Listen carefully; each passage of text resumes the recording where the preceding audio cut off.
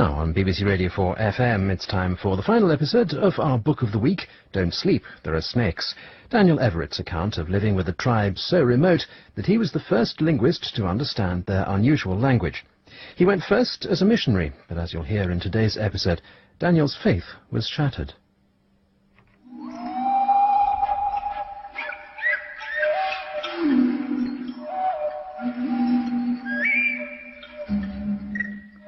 My investigations into Piraha culture required spending long periods of time among them.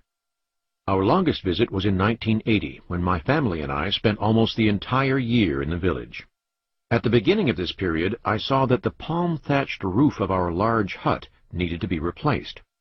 It was in bad shape because while we were away from the village, the Piraha like to sleep in the loft. They enjoy stargazing, so they push holes in the thatch, ruining the roof. This problem turned out to be the beginning of my entry into the real world of the Pirahas, the jungle. Here I would come to see them as one of the most resourceful and clever groups of survivalists anywhere in the world.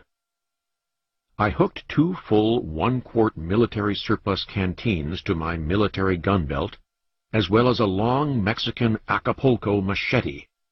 The 5 Piraha men, carrying nothing but 1 axe and a few machetes among them, laughed at my long sleeves, long pants, boots, hat, canteens, and enormous machete.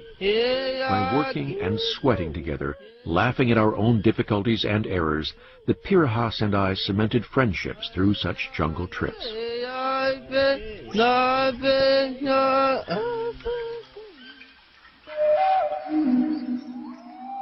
I never lost sight of the fact that I was being paid by my missionary company to translate the Bible into the Piraha language.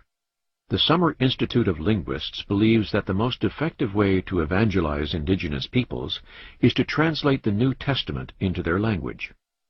In my free time, I would also talk to people about my faith and why it was important to me.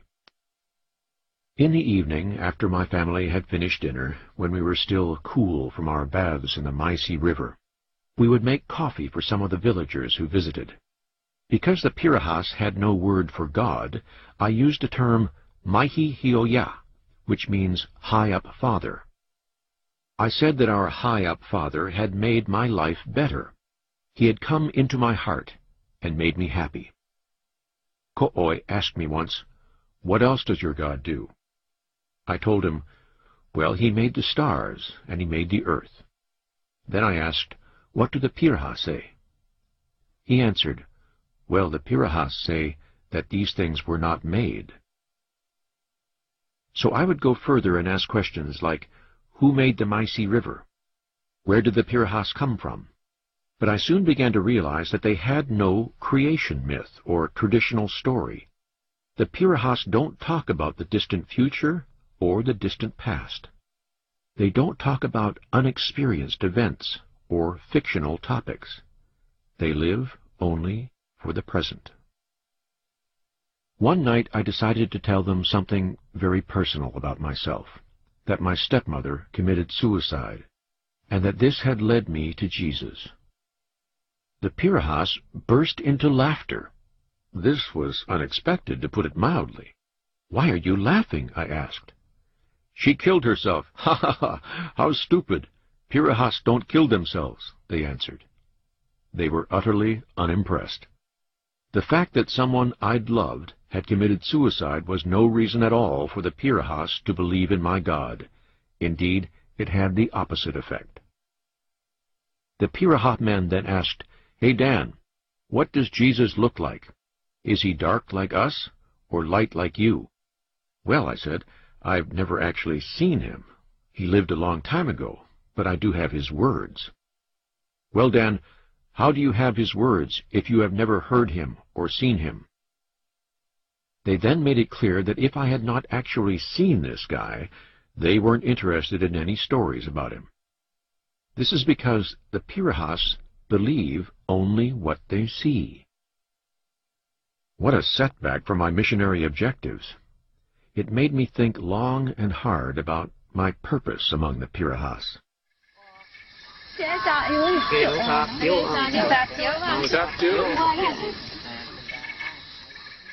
One morning I was sitting in the front room of our house, drinking coffee with several Piraha men, and Ko'oi came in. "Hey, Dan, I want to talk to you," he demanded. "The Pirahas know that you left your own land. We know that you do this to tell us about Jesus.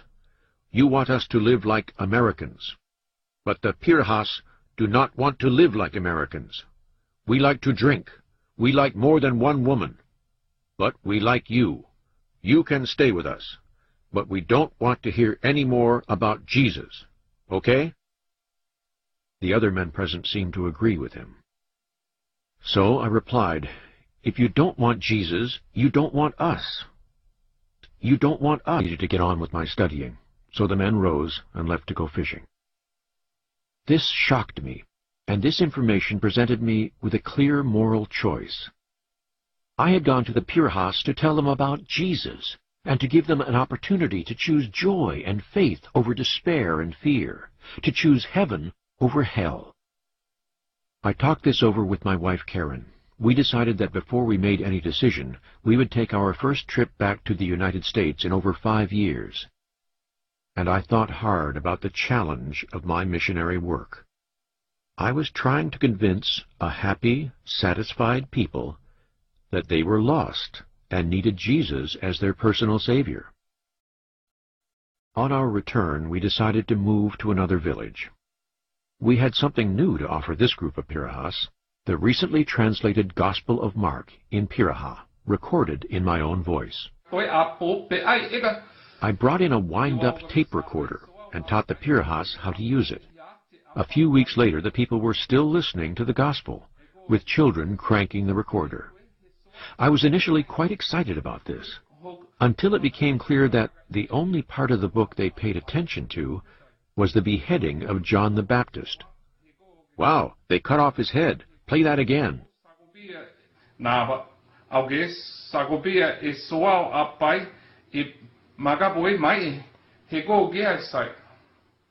It was becoming clear that the message I had staked my life and career on did not fit the Pirahas culture.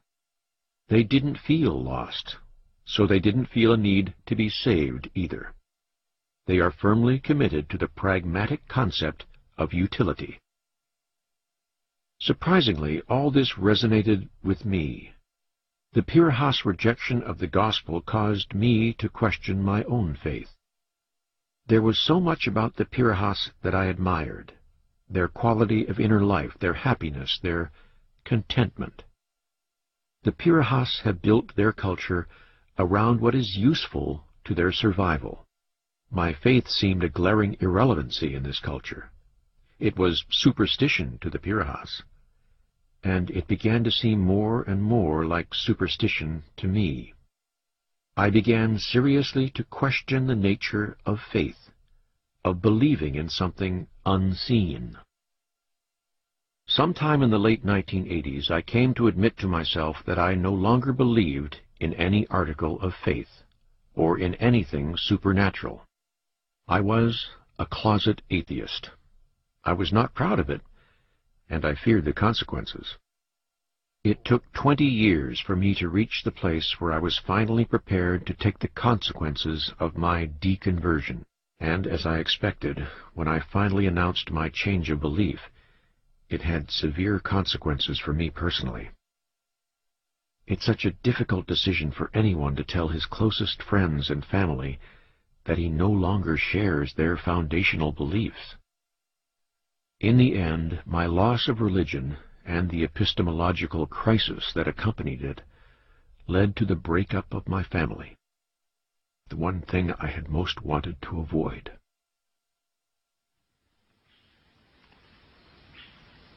I went to the Pirahas when I was 26 years old. Now I'm old enough to receive senior discounts. I gave them my youth. Now my grandchildren all know the Pirahas, and my children are who they are in part because of them. The Pirahas have shown me that there's dignity and deep satisfaction in facing life and death without the comfort of heaven or the fear of hell, and in sailing toward the great abyss with a smile. And they've shown me that for years I held many of my beliefs without warrant. I've learned these things from the Pirahas, and I will be grateful to them as long as I live.